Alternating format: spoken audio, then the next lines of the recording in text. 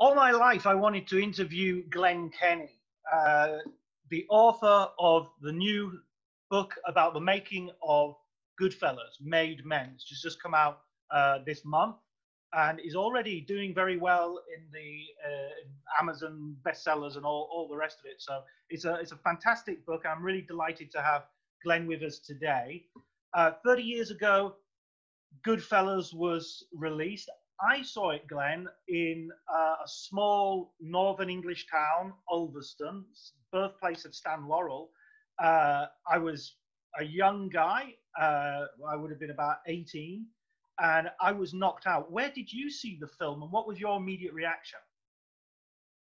I saw the film at a multiplex on Broadway around Union Square, around the corner from the office of my magazine I worked for called Video Review.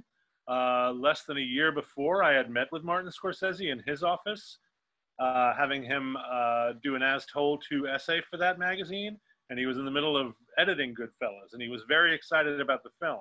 And I'd been a Scorsese follower and fan for a long time, and I was naturally excited to see whatever he'd come out with. But in the case of having spoken to him while he was editing this movie, which he said, even if it comes in at 2.5 hours, it's going to be one of the most fast-paced movies ever made. I was like, well, this sounds interesting, because his movies always were pretty grab you by the neck in terms of your attention span. So the week it came out in September of 1990, I went after work to see it by myself. And aside from the emotional and,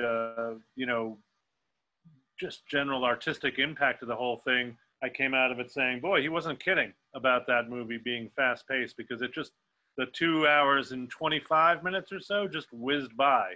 It was a real head rush, which was, I think, the intention. Absolutely. I mean, there were a lot of gangster films that were coming out between The Godfather and Goodfellas, and some of them, very critically lauded. But Goodfellas had real staying power, and today we mention it in the same breath as Godfather, if not. I mean, I find it difficult to choose a favorite. It's the Rolling Stones and the Beatles of gangster movies for me.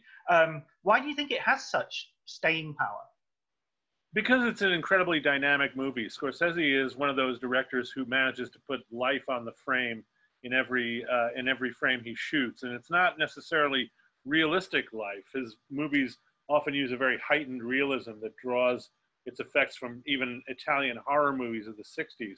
In the opening scene where they're killing Billy Bats for the second time, and the three figures are bathed in this hellish red light from the rear lights of the car, that's not realistic.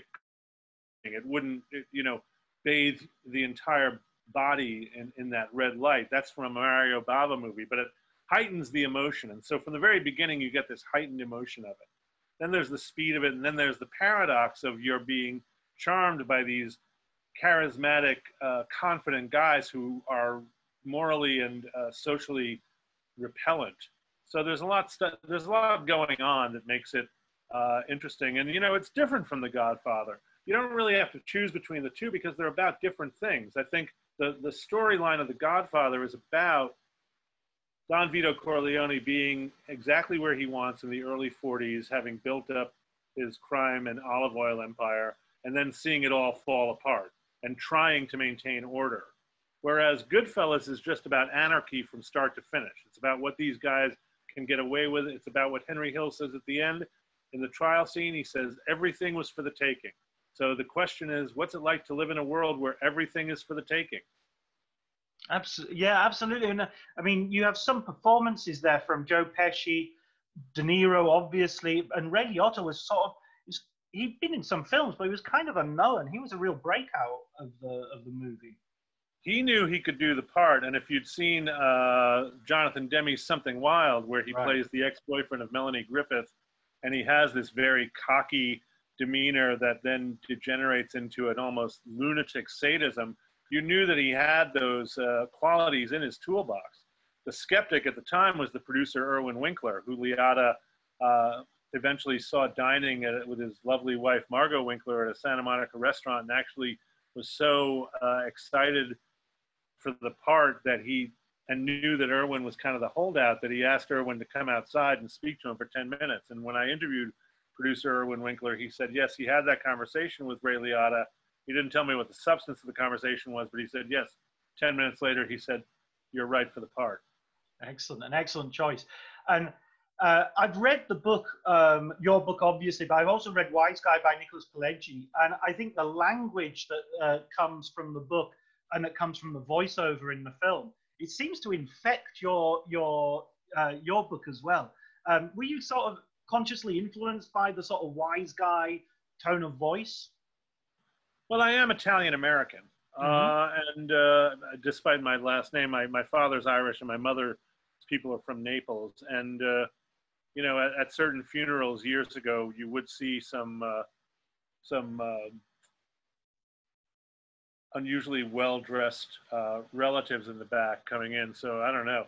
I'm not a criminal myself, but certainly I wrote this book in a conversational style. And, you know, just as Henry Hill's storytelling style is very conversational and vivid, you know, and I think Nick Pileggi is one of the great writers in America. I wish he'd write more books because both his book Casino and the book Wise Guy are terrific.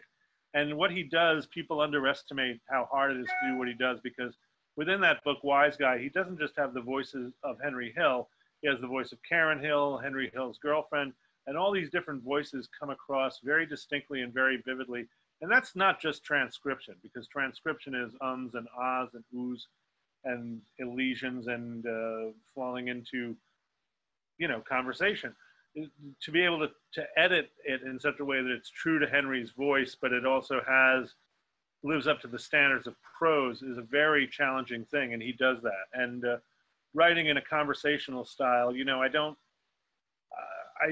didn't want to create a book that was academic or jargony. So, you know, I've developed a conversational style of writing since I was a rock critic. I began as a rock critic, and I read the American magazine Cream.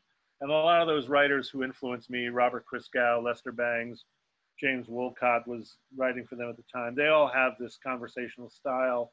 They'll drop little humorous asides, or, you know, potentially, or, you know, ambitiously humorous. And so that's where my style comes from. And not so much a tough guy style, but very much a conversational style. Right, very vivid.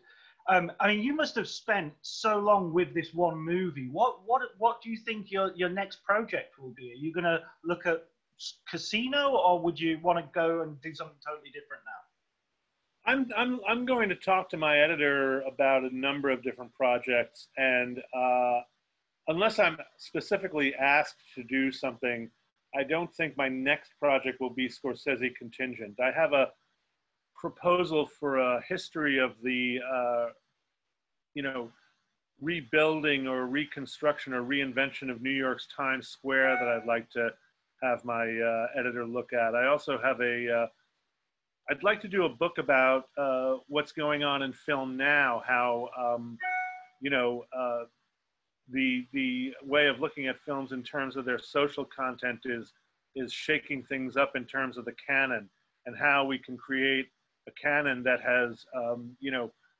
representation that's fair and that doesn't slight the work of filmmakers of color and women filmmakers, but can also maintain at least a toehold on what we recognize as what some recognize as the canon now. That would be an ambitious project as well. So those are two things I'm going to run past my editor, who has first refusal on my next project.